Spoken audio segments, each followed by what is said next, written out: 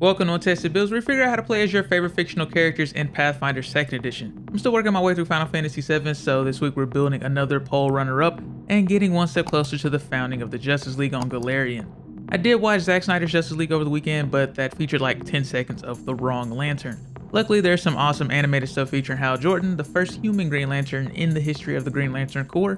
They're an intergalactic police force where each member is given a ring powered by the ambient willpower generated by all life in the universe, taking the form of a green light.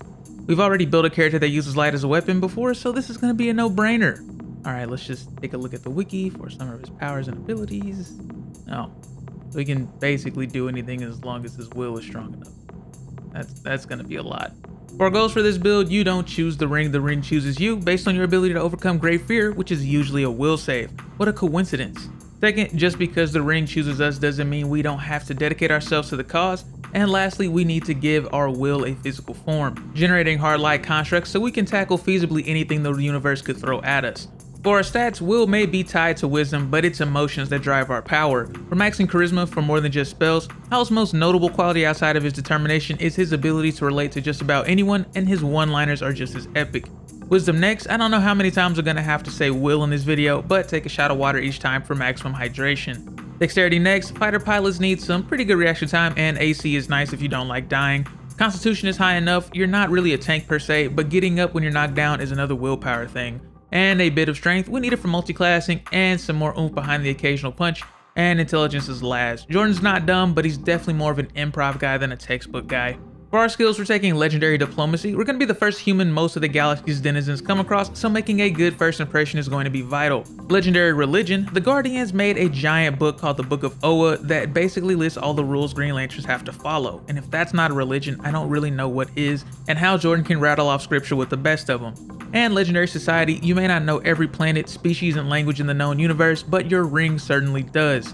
We're grabbing training in athletics and medicine, call it Air Force basic training, and lastly, training in arcana, crafting, and nature. There's only a handful of vehicles in 2nd edition, and operating them usually falls under one of these, and we can pilot basically anything we come across. We're starting this off as a human, since that's all we really ever built here. Versatile humans get an extra general feat level 1, and piloting lore is mentioned in the Game Mastery Guide no less than 3 times, but there's no actual way to get it. So we'll grab additional lore to get piloting lore and automatically increase our proficiency in it at levels 3, 7, and 15. We'll take the martial disciple background. We were a military pilot before our civilian days. We get training in athletics and warfare lore and the quick jump feat for free, meaning we can make a long or a high jump in a single action instead of 2. For our ancestry feat, we're already making our first construct with arcane tattoos. We pick a school of spell and get a cantrip based on our choice that we cast as an arcane spell. We're going with conjuration for the Tanglefoot spell. Not a particularly exciting spell, but good for slowing down fleeing baddies in a nice non-lethal way. We make a spell attack roll and give a target a minus 10 foot circumstance penalty to speed for 1 round and immobilizing them on a crit. For our class, we've got sufficiently advanced technology indistinguishable from magic thrust upon us by exceedingly powerful ancient beings from the center of the cosmos. If that's not an oracle, I don't know what is. Level 1 oracles choose a mystery as the source for their divine power. Cosmos mystery oracles gain resistance to physical damage equal to 2 plus half our level, and we gain the Spray of Stars revelation spell. For a focus point, we force a reflex save in a 15-foot cone, dealing 1d4 fire damage and dazzling creatures who fail for some cosmic pew-pew power. This also activates our oracular curse. Cosmos oracles have the Curse of the Sky's Call, which thematically represents the inherent pull every Green Lantern feels between duty to their planet and duty to the core, but this affects us physically too, literally pulling us away from the ground, making us enfeebled and giving us a penalty to saves against grapples and shoves and other force movement effects until we rest for 8 hours. We'll take the Moon Domain since darkness is basically the opposite of what we're all about. The Moonbeam Domain spell makes a spell attack roll, dealing 1d6 fire damage to a creature, counting as coming from a silver source of damage for the purposes of overcoming resistances. We're not quite done taking spells just yet. For our cantrips, light makes an object look like a torch for a day. The shield spell raises a hands-free shield, granting a +2 circumstance bonus to AC until our next turn. While it's up, we can also use the shield block reaction for incoming attacks like normal, but also against incoming magic missiles. Forbidding Ward lets us shield someone else from a specific enemy, granting an ally a +1 status bonus to attacks and saving throws against an enemy for up to a minute. We can shield against more than just attacks and spells. Air Bubble lets us make a personal habitable environment for a creature as a reaction. Only lasts 1 minute though, so probably not the best for taking your friends on a spacewalk.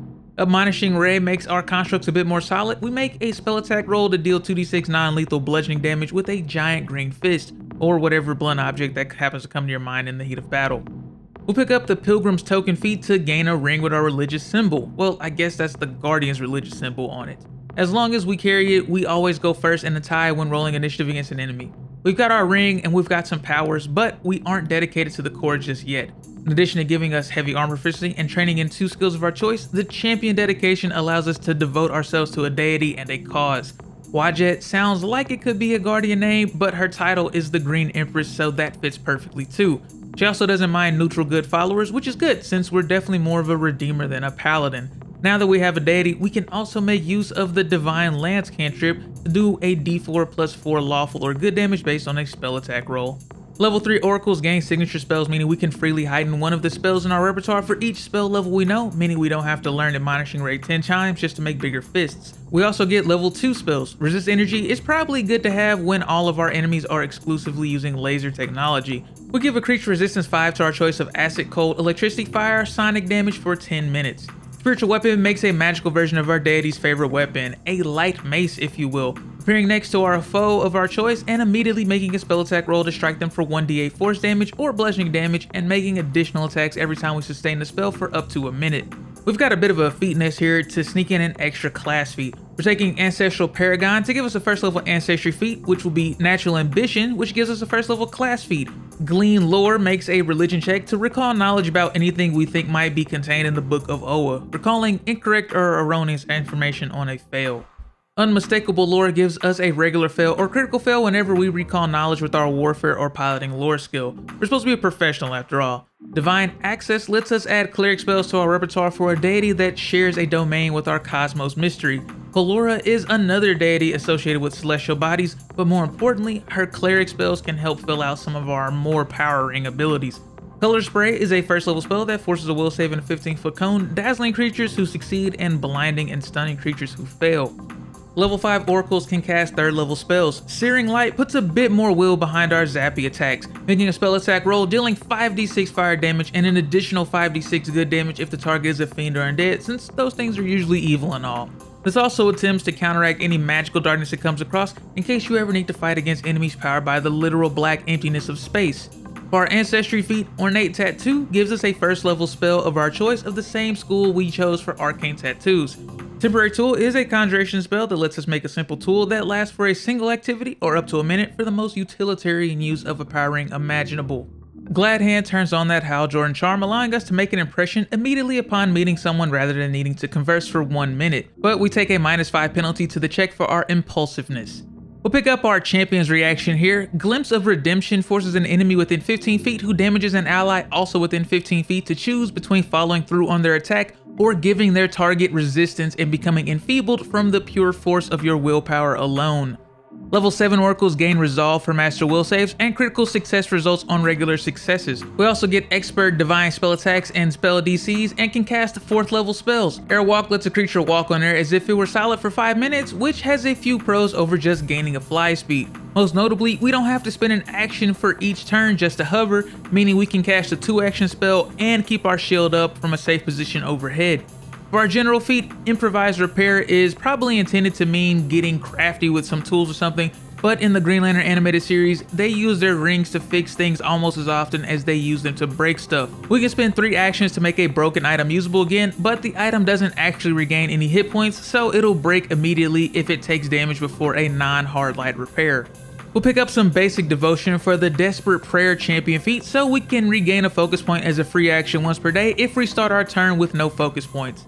The prayers don't stop there, however. Battle Prayer allows us to make a religion check against the will DC of a foe to deal 1d6 lawful or good damage. You've got the oath memorized by now, right? Level 9 oracles gain magical fortitude for expert fortitude saves. We can also cast 5th level spells. Banishment forces a will save on a creature from a foreign plane, returning it to its home dimension on a fail. Sending sends a message of 25 words or less to a creature we know as long as they're on the same planet, and they can immediately respond in kind upon receipt of the message.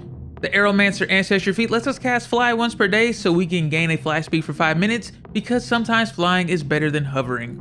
We'll pick up some Champion Resiliency for 3 additional max HP points for each champion feat we take. The Recognize Spell feat lets us use our reaction to identify an incoming spell. On a success, we correctly identify it, and on a crit, we gain a +1 circumstance bonus to AC or our save against the incoming spell. Our best casting skill is religion since we've got experience fighting other lanterns, but we aren't a stranger to arcana and nature if the need arises. Level 11 oracles gain weapon expertise for expert proficiency in simple and martial weapons and unarmed attacks, alertness for expert perception proficiency, and we gain the effects of our major curse, meaning if we cast another revelation spell while under the moderate effects of Curse of Sky's Call, we increase the enfeeble condition to 4 and take a bigger penalty against grapples and shoves, but it's not all bad. We also begin to float just above the ground, meaning we can stride across liquids, we don't leave tracks, and we don't trigger pressure plates, and we can jump 3 times the normal distance. We can also cast 6 level spells. The Power Ring is more than just a fancy ranged weapon, it bolsters our physical abilities too. Righteous Might gives us 10 temporary hit points, it makes our AC 20 plus our level, gives us Dark Vision and a 40-foot move speed and an athletics modifier of plus 23 and a magical light mace with an attack modifier of plus 21 that deals 3d8 wholly axiomatic damage on hit just in case you get bored fighting from the back line. Scintillating Safeguard creates a barrier as a reaction for up to 5 creatures if an effect would deal them physical or energy damage, giving them 10 resistance to the incoming damage type. We've said a lot of wares this level, so let's take something simple for our general feat. The Fleet Feat gives us 5 more feet of movement speed for more floating, airwalking, and flying.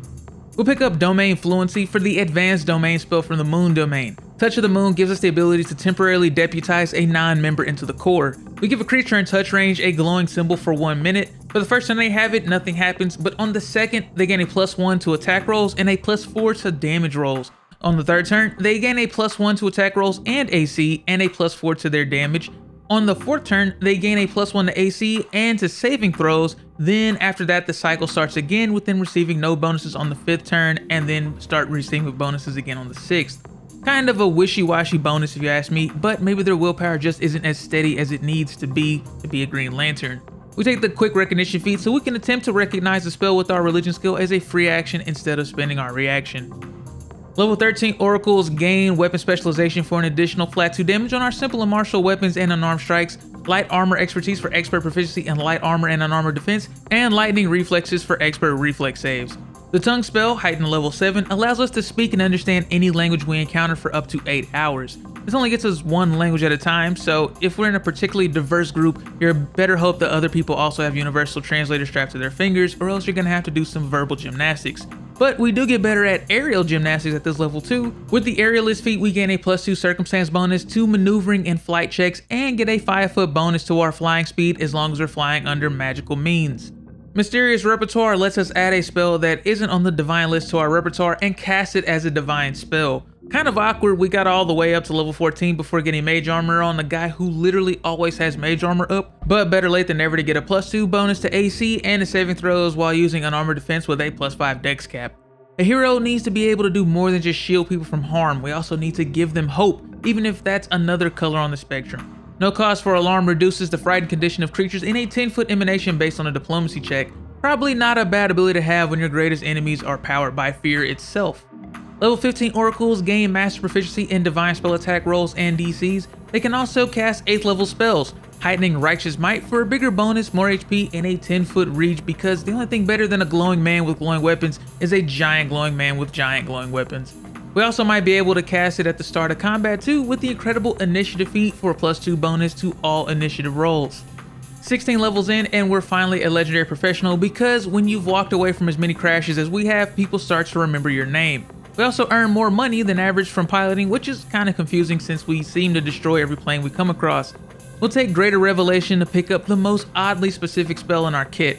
Moonlight Bridge creates a 10 by 120 foot bridge of light. The bridge has 10 AC, 30 hardness, and 60 HP and can block most attacks and only lets our allies cross. Honestly, this is such an oddly specific spell, I didn't think anything other than a Power Ring wielder would ever actually use this for a build. Level 17 oracles are subjected to the effects of their extreme curse, because not even the greatest lantern can fully harness all of the green energy at once. If we cast a revelation spell while under the effects of our major curse, we become doomed 2, or increase our doom condition by 2 if we already have it. Pushing ourselves too hard again might mean we never fully recover. But you've got too much will to stay out of the fight forever. Greater Resolve gives us legendary will saves, critical success results on regular successes, regular fails on critical fails, and whenever we fail a will save, we only take half damage from the effect. We also get 9th level spells. Weapon of Judgment conjures a giant light mace of hard light. We choose war or peace, and the weapon automatically attacks based on our choice for a minute, dealing 3d10 plus our charisma modifier of force damage on a hit. For our ancestry feat, Virtue Force Tattoos gives us a 3rd level arcane conjuration spell once per day, and it would be pretty awkward for a police officer if they couldn't actually apprehend a target. The Paralyze spell stuns or paralyzes a target for up to 4 rounds based on a will save, plenty of time to detain the perp, non-lethally that is.